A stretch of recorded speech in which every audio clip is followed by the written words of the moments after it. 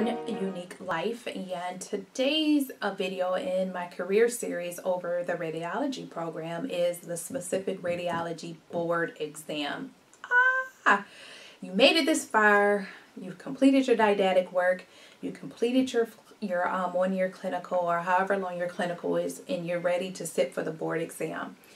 So I'm going to share with you how I was able to pass that radiology board exam with flying colors.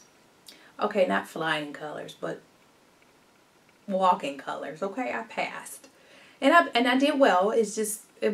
Yeah. So there's so much information that you are required to know. I'm going to show you how to what to hone in on to make studying a little bit easier. So the first thing that I did was I had a study schedule. And I'm kind of going over some notes here. There is a such thing as overstudying, and I didn't think that was possible. I'm like, that makes no sense. The more you study, the better off you are. But I started out like studying literally from the moment I woke up, brushed my teeth, got ready, went to the library because I was so broke I couldn't afford internet. So I went to the library and I studied from the moment I woke up and the moment that the library had opened to the moment that they closed. And I overstudied. And so what I found is I was getting kind of sloppy and careless because I was tired and I wouldn't eat, I would barely drink anything, and it just wasn't a good turnout for me. So I found myself getting sloppy. I couldn't read my handwriting, and I'd be like super cocky, like I know that, I don't need to study that. So I was definitely one of the individuals who overstudied. I then decided that during specific hours I would study based on the categories that I needed to know. The areas that the ARRT.org provides that you're going to be tested on are patient care. There are going to be 33 questions on patient care. Safety, there's going to be 53 questions on safety. Image production, there are going to be 50 questions on that. And procedures are going to be 64 questions on that. I'll provide the link in the description button for you to go ahead and print this out. You have to have this. If you want to pass this, just trust me. You want to go click on that link and make sure you print this, 1 or 2 of these, because you're going to put it to extreme use.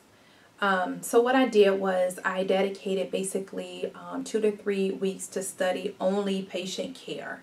And then the next 2 to 3 weeks I would study only safety, blah, blah, blah. And so I did go to that link that I provided for you, and I printed that out, and I checked off each topic as I studied them. I mean, this thing is a gem for you. Like, if you don't pay this content any kind of attention, why would you do that? Like, do it, okay? Just trust me on that.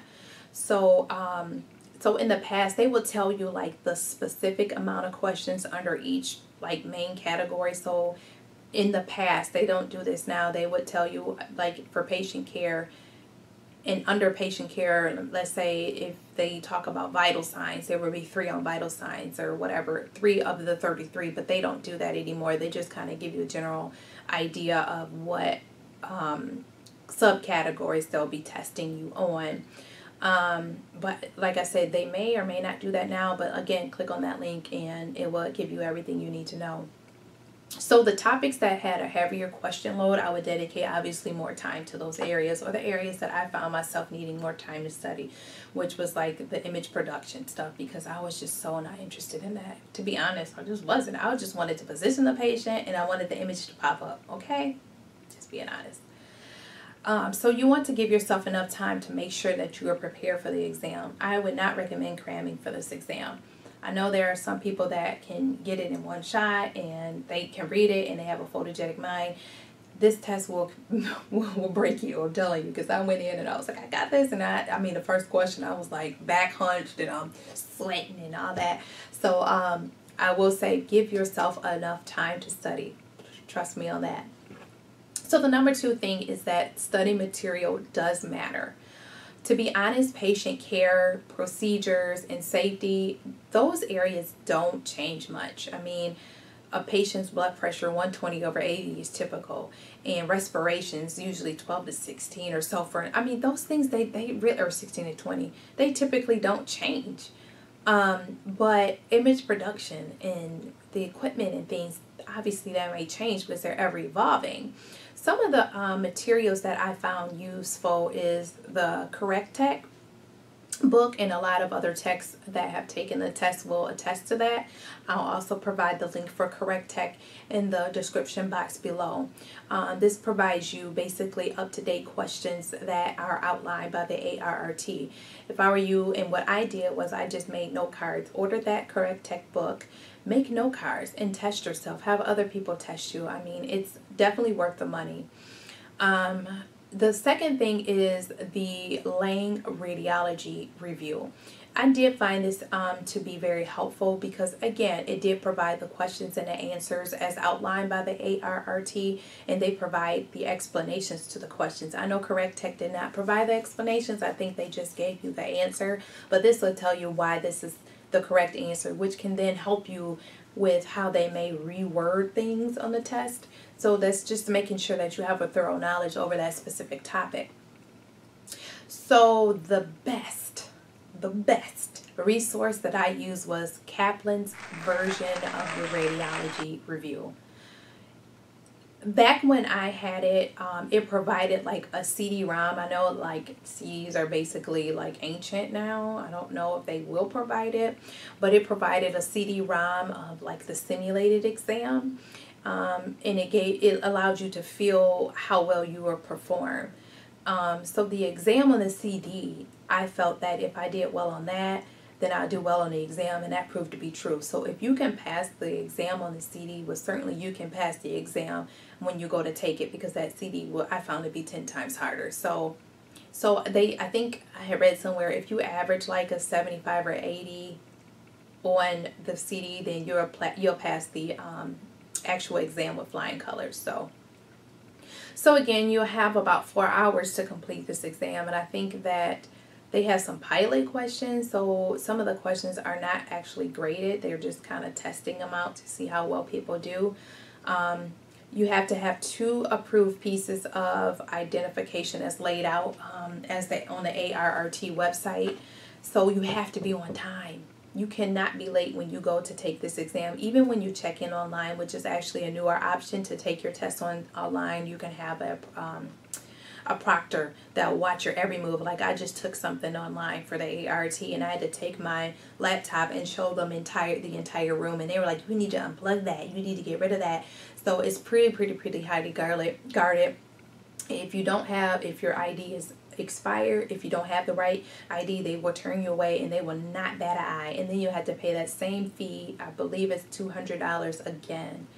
If you are more than 15 minutes late to your checking into your exam, whether you're there in person or you're online, they will turn you away, and you have to pay the $200 fine. And it's kind of embarrassing too. You got to tell all your classmates, I didn't take it because I didn't have the right ID or I was late. So give yourself enough time. Have yourself familiarized with the testing center. Have yourself familiarized with how it works on the computer. Kind of do like a test run maybe the day before, a week before, so that way you're familiar with how it'll work. So the good thing is you'll walk away knowing that preliminary score. So you don't have to wait weeks. I know before they said that if you passed, you got a big envelope, and if you failed, you got a small envelope. You don't have to wait the 2 weeks anymore. So you're going to walk away knowing if you passed or failed. And they say usually it's preliminary because it can change. If it does change, it may be by 1 point. It's not going to change by 20 points. So if you walk out and you got a 76, chances are you're fine. But if you walk out and you have a 75, you're right there on that cusp, it might be some reason for concern. You might want to wait to see if you get the big or the small one, So you might feel super defeated while you take this test, but please trust me, taking a really big deep breath, pace yourself. The amount of time that they give you is plenty, so you don't need to rush.